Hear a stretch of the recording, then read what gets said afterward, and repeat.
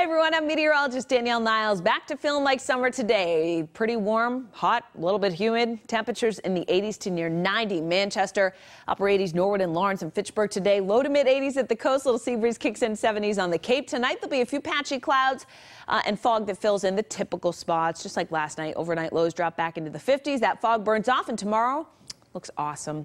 60s at the coast, so noticeably cooler there, but into the 70s inland. So cooler overall, but still a fantastic spring day to enjoy. We'll be dry tomorrow and less humid as well. Thursday back into the 80s with increasing clouds. Friday turns humid again with some late day showers and some downpours to kick off the weekend. It looks a little unsettled as an area of low pressure approaches and some of the leftover tropical moisture as well. Sunday, onshore wind takes hold and we turn cooler with highs in the 60s. That may actually be a little bit generous. Some of us could be stuck in the 50s on Sunday with a few showers around for the second half of the weekend. See you again tomorrow morning.